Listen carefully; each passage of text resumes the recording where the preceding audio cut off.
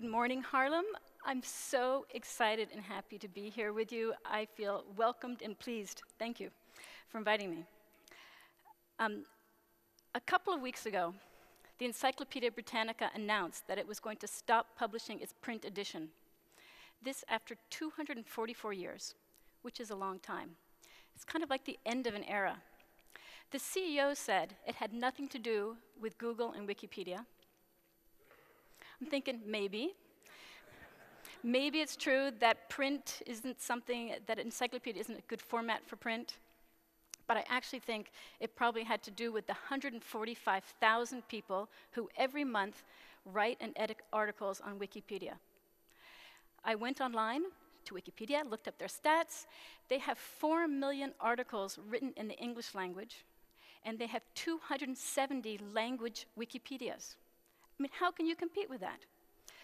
This is, for me, an example of a trend I've been paying attention to, which is a movement from industrial capitalism to what I think of as the collaborative economy. Industrialization was a tendency where we broke everything down into parts, and there were important people and less important people, and you did your job, and things were very standardized. Brought about some great things. I think we're really pretty much, we have gone so far in that direction that we pretty much maxed out on it. If you think about the Encyclopedia Britannica writers, you can be sure that there are domain experts. They know exactly what they're talking about. They write those articles, they edit it, and they would never in their wildest dreams imagine that somebody else, unknown people that we didn't know anything about, could be writing an encyclopedia. And that's exactly what Wikipedia did. Wikipedia said, hey, all you experts out there, we've built a platform.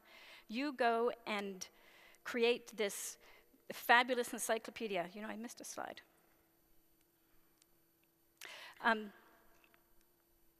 You go create this fascinating encyclopedia because you 145,000 people have all these different areas of expertise, and you're all around the world, and you're going to be able to pull it together. Whereas the industrial capitalism, all that talent is just a few of us, and all the assets and wealth are controlled by a few.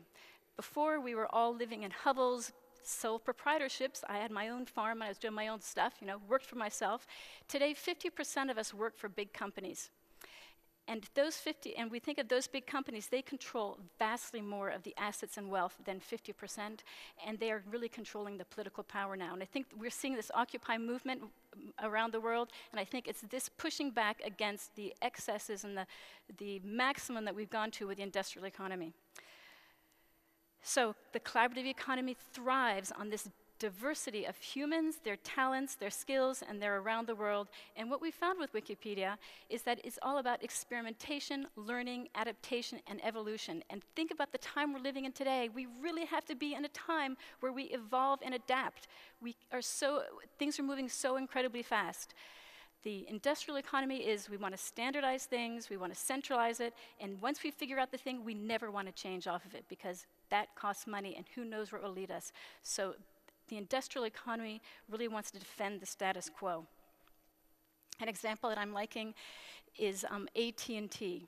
So it started out as Bell Labs in 1877. It was bought by AT&T in 1899, and it was really founded on amassing patents, so no one could compete. At the peak of AT&T, it had 1 million people working for it. That's a lot of people. So in 1984, the US government split them up into the 7, and we have one of those 7, AT&T, that we still know today, that is now the largest communications company in the world, and is the 7th largest company in the United States. Think of that 130 years of history in which they had to lay cables, build all the stuff, just like the level of effort for that. And I want to contrast that with Skype. Skype is 9 years old. It has 663 million people that are using it to communicate. And did they build any physical infrastructure? Zero, none. Where does that infrastructure come from? Us. It's Robin's computer and Robin's hookup that she's already paid for and Robin's video camera, and each of us are bringing the stuff that we have to communicate with the others. And look at the size and scale of it. So we know that the industrial capitalism, how do we know we succeed? Because we become as big as possible. We're always looking to become a monopoly. How does the collaborative economy work? We seek to maximize participation. The more people we can get involved in it, that's the better we are. The collaborative economy goes from this economies of free. So if we think of what's really based on the economics of stuff we've already bought and paid for, which is what happened with Skype, or of excess capacity, which is what's happening with Wikipedia. All the stuff and the expertise that I have in my brain and my free time, I contribute that to Wikipedia. And so we're really having to work together.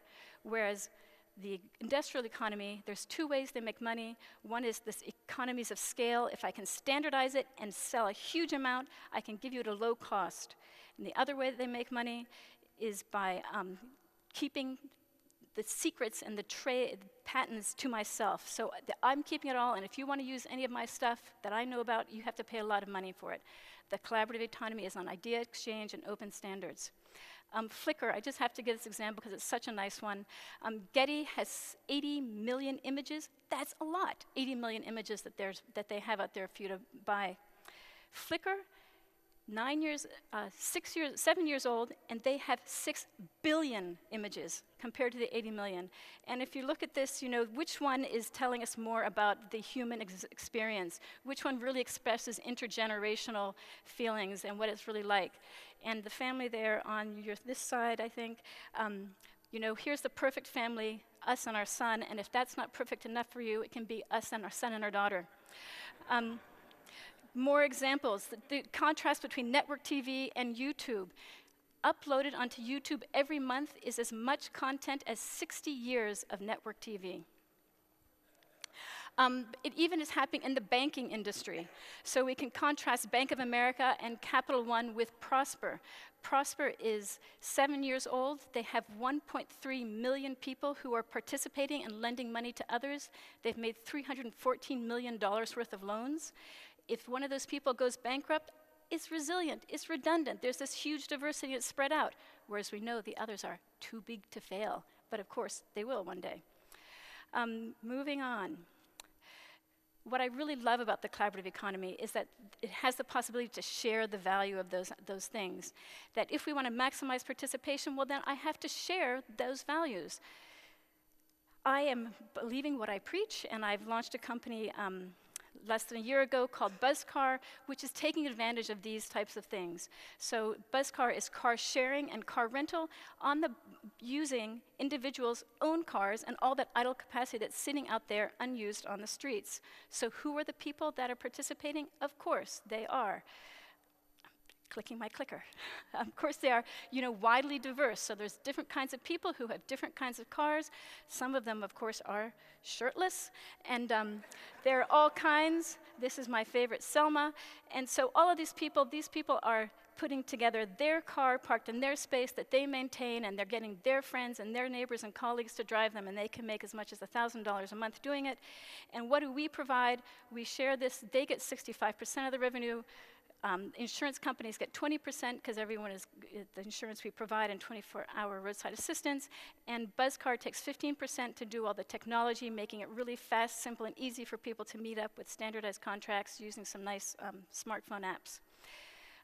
And who are the drivers? These are the lovely drivers, of course, diverse, and we vet them to make sure they're good drivers.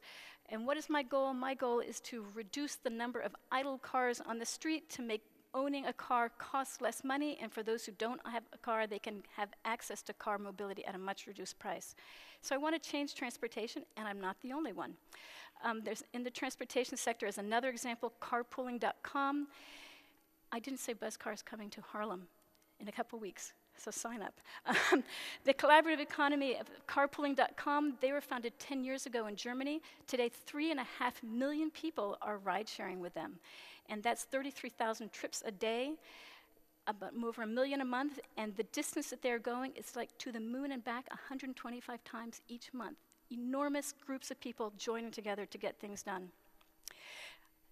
What's fabulous about Prosper and Buzzcar and carpooling and the collaborative economy is that intangibles are visible and valued.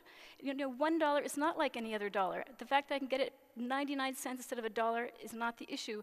I want to choose the one that has real people behind it doing things that I love and that are bringing to me their expertise and their value. And we find this with Buzzcar and with carpooling, that people are giving great directions. They're throwing in, they had car seats. They're telling you the best places to go. And you can't get that with a standard company.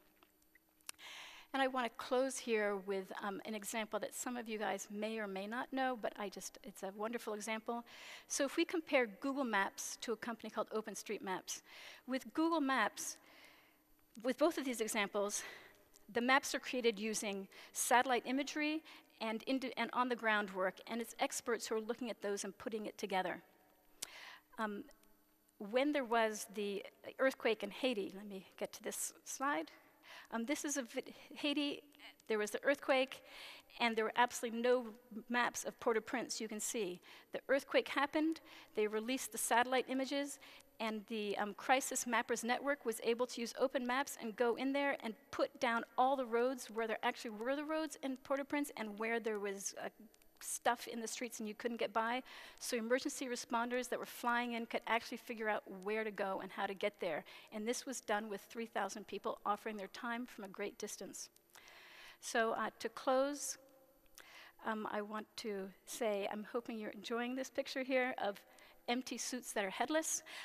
Industrial capitalism is the corporation's survival is its center. You know, that's what really matters.